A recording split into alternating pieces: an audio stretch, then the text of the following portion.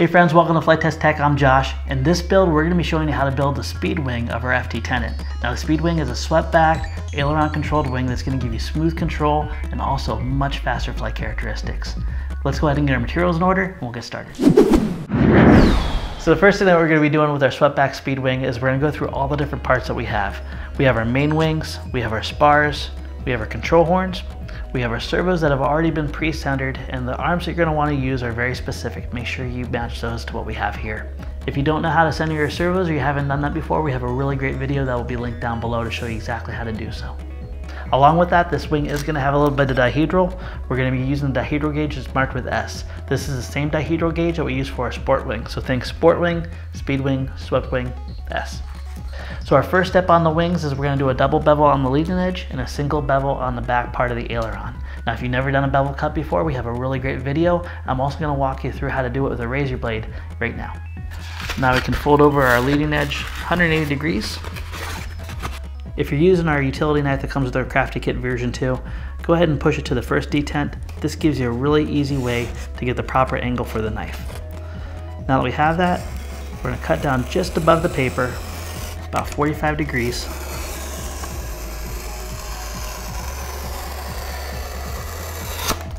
I'll flip it over on the other side, same process.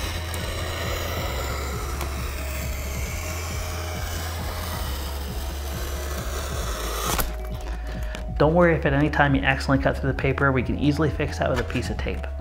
The important thing is that we make sure that the leading edge can go at least 45 degrees over towards the foam. If you need to open that up a little bit more, you can cut a little bit more, or you can even take like the edge of a marker and crush down that foam.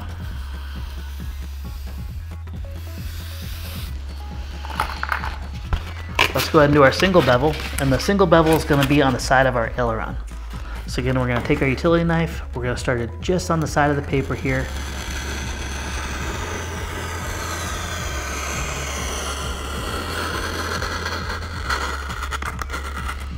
Whenever we get to the edge here, an easy way to do this is just a little sawing motion, or we can even flip it 180 degrees and come back the other way. Whenever you're cutting a bevel for the control surface, make sure that you have no resistance as you move it down against the fold. If you do feel a lot of resistance, inspect where your bevel cut comes down right to where it meets the paper. You can always come back with a piece of sandpaper or your razor blade and shave a little bit more off so you have no resistance in your control. Let's go ahead and do the exact same process now on the other side. So just like before, fold over the leading edge 180 degrees. We'll adjust our razor blade there.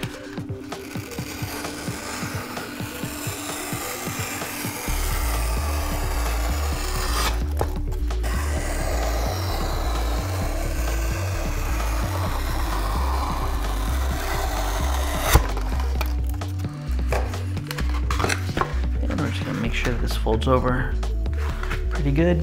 Just a big marker, flatten it out a little bit more.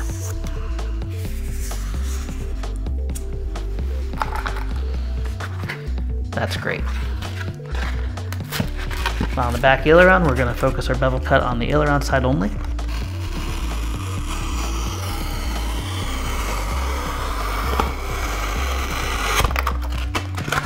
And just to get this inside corner, I'm just going to kind of come back, a little bit of a saw motion, and we'll check to make sure we have no resistance, and that's fantastic. Now that we have all of our bevel cuts done, our next step is to install our spars. Our spars are going to have a unique angle here that's going to match up with the center and the outer tip of the wing, and also on this back edge.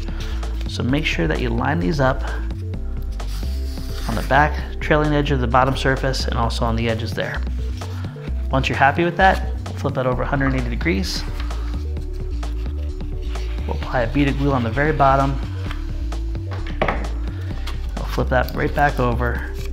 Again, lining it up with the back trailing edge of the bottom surface of the wing and also the sides. All right, while that's drying, we'll go ahead and do the other side here. Again, we're making sure that we have everything lined up properly. You know, can go one way or the other. That looks really good. We'll apply a bead of glue on the very bottom. We'll flip that right back over. Again, lining it up with the back trailing edge of the bottom surface of the wing and also the sides. And we'll let that dry. Now that we have our spars down, let's go ahead and work on making the airfoil. To make the airfoil, we're just simply going to take the tip of a ballpoint pen or a screwdriver, and we're going to drag the tip of that pen right down through the top surface of the 2 score cuts, right over where the spars are going to go. This is just going to give us a nice, easy way to bend and tell the foam exactly where we want it to bend without wrinkling it. Just going to take my hands, just kind of put a gentle crease there. And now as I fold this over, you're going to see that the wing isn't fighting me and it's taking that form very nicely. If it resists you at all, you may need to go back just a little bit more, go a little bit deeper, and you'll notice that that bend will come even easier. That looks great. To lock in the bend, we're going to put a thin ribbon of glue right down on both score cuts. We're going to fold it over again, and we're just going to go ahead and go down for a few seconds and then back up, and then down for a few seconds and then back up. What we're doing is we're allowing the wing to take its shape, but we're not gluing it down to the spar just yet. There we go. You can see that we have our airfoil locked in very nicely. Let's go ahead and finish it off by a bead of glue right on the top of the spar and right down the center.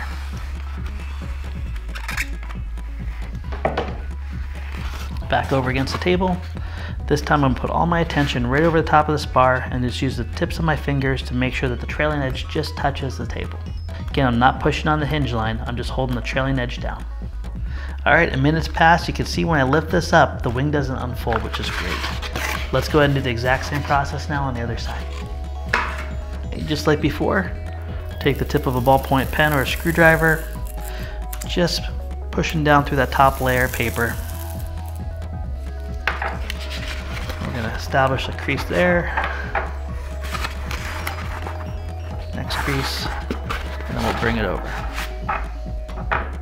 Once we're happy with the shape of our wing, we're going to lock that down with a thin bead of glue on both score cuts. Down to the table, 1, 2, 3, 4, 5, lift. 1, 2, 3, 4, 5, lift. Perfect. And now that we have the shape of our wing, we have plenty of glue in our hot glue gun. We're going to put a bead of glue right down the spar and right down the middle of the leading edge. Back to the table again. Now the flats of my hands are focusing completely on the spar, while the tips of my fingers are just making sure that the trailing edge is touching the table without it being deflected unnaturally. Alright, we're going to give this a good minute to dry, and then we'll join the wings. Just like our sport wing, we're going to be establishing a little bit of dihedral using this gauge here. To make these wings bend a little bit easier into each other, we're just going to pick one of our sides and kind of hold it at an angle and just kind of rock it back and forth. And that's just going to let the paper kind of crush in just a little bit at an angle, so then when we put these two together, we get a very nice clean joint. Once we've done that, we're going to create a hinge with a piece of tape.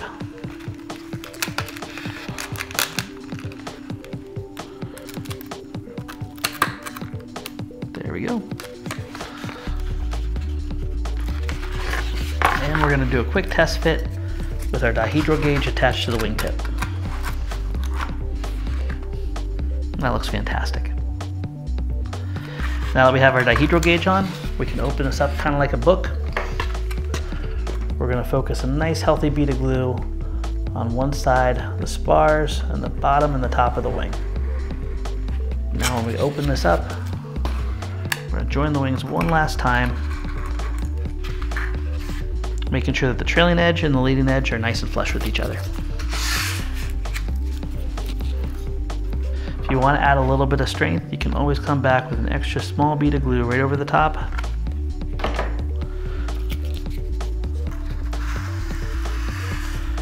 And then smear it. We're going to give this a minute to dry, make sure everything is fully dry before we move it. If at any point you move it and you notice that the wing is not secure, go back and hold it again until it's dry. And you'll notice now after a minute, I remove my hand, nothing's moving. Before we put our center reinforcement on, let's put a little barbecue skewer on both sides of this, and that's going to help protect the trailing edge of the wing against the rubber bands. So I'm just going to mark this with my hand, crack it, and we'll glue glue one in place.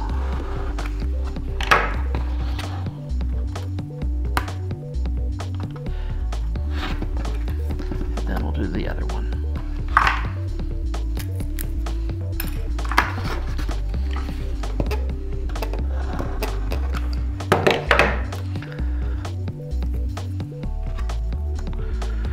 Now this wing works for both the tractor and the pusher configuration. Just like the other wings, if you're going to be using the pusher configuration, you're going to need to cut along these dotted lines, including these reinforcements on the back of the wing, and cut through that, and that'll allow the wing to slide back around the power pod. Now that our trailing edge reinforcement's all done, our last step is to reinforce the top surface of the wing with a piece of 2-inch tape. Kind of like wrapping a gift here. Just put a little cut there, pull that in. The same process on the back. Just cut that down the middle. One goes this way and one goes that way. Our main wing is now built. Our next step is to install the servos and the control horns and push rods so we can control our ailerons. Now, because of the nature of the swept back wing, you're going to notice there's not a whole lot of natural ways to hold this. The easiest way to keep things nice and neutral and work on it is to let the back half of the wing hang off the workbench here. So I'm going to go ahead and work with the wing in the way that you see right here. First thing we're going to do is install our control horns. Just like everything else, we're going to do a quick test fit, making sure that the hole of the control horn is directly over our hinge line, and that looks good. Once we've done our fit, we'll lock that in.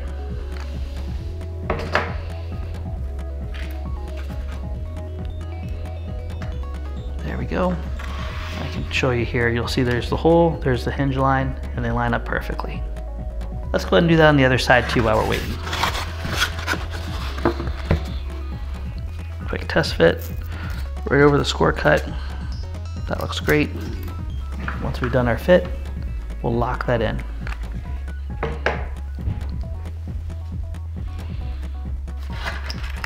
Got a little bit of excess to squeeze down towards that hinge line. We don't want that. There we go.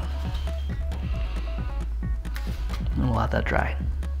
Now that our control horns are drying, we can put this aside. Let's put our attention towards the push rods. With our push rods, first we're going to start off with the Z-bend. If you don't already have one, it's simply by bending 90 degrees, grabbing it down 1/8 of an inch, and then rotating.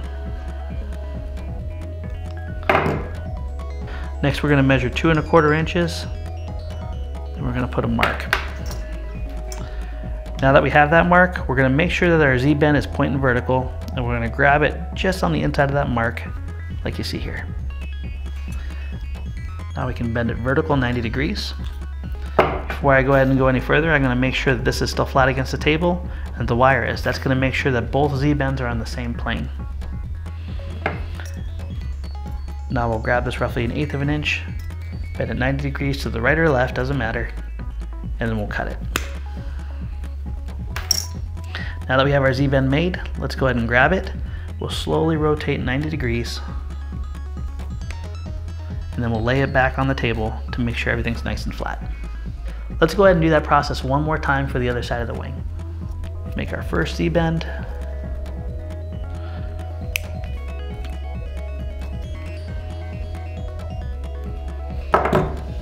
Measure 2 1/4 inches.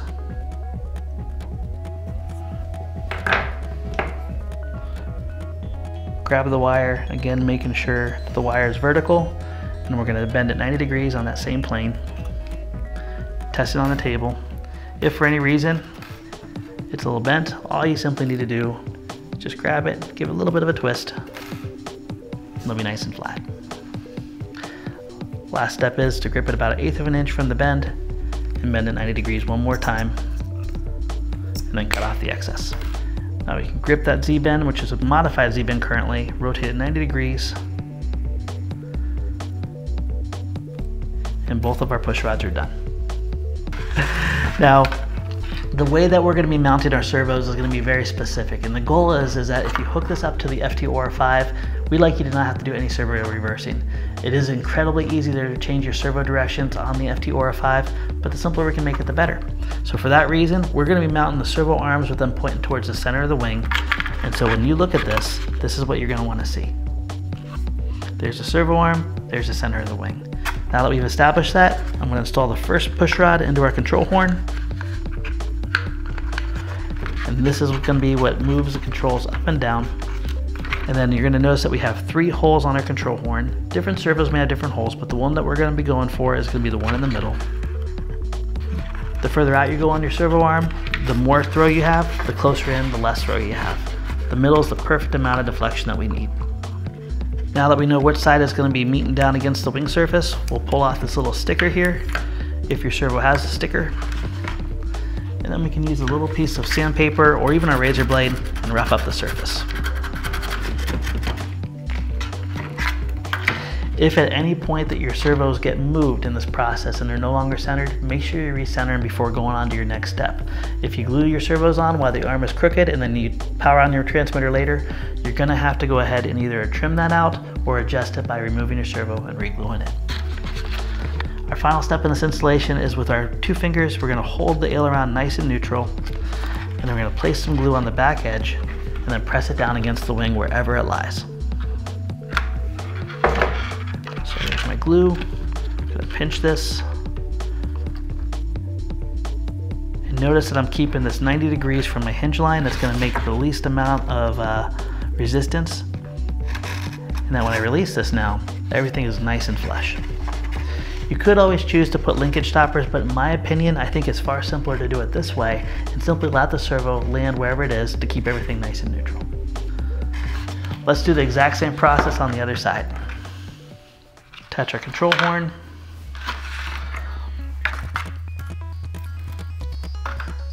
And we'll just go ahead and remove that sticker now and make it a little bit easier for us. Get any oils off of there. And rough it up. Again, on the servo arm, it's going to be the middle hole for the servo arm. And with our 2 fingers, we're going to hold that nice and neutral. Once we're happy with that, we'll glue it down.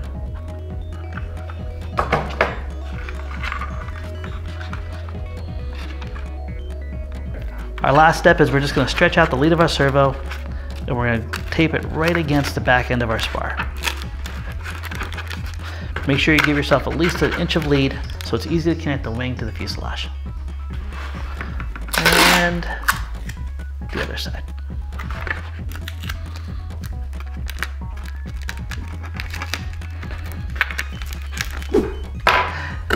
At this point, the speed wing for FT Tenet is now done. We're ready to move on to our next project in the build of the FT Tenet. Look forward to building with you again.